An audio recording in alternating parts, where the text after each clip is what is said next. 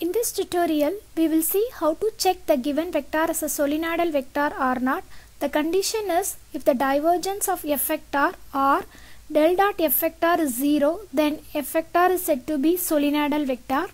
This solenoidal vector, also called as incompressible vector or divergence free vector. Let's solve this example. The given function has three variables x, y and z.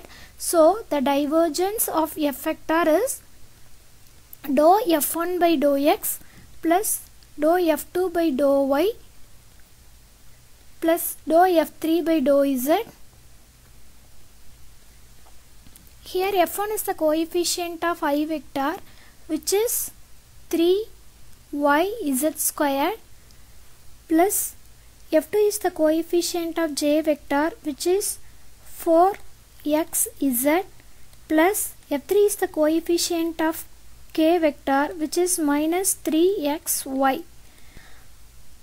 Now we have to differentiate with respect to x. In the first term there is no x term, it is treated as a constant and the differentiation value is 0. In the second term only we have x and z, there is no y term, so the differentiation value is 0. In the third term also there is no z term, we have only x and y, so it is treated as a constant and the differentiation value is 0. Here divergence of f vector is 0, so f vector is said to be solenoidal.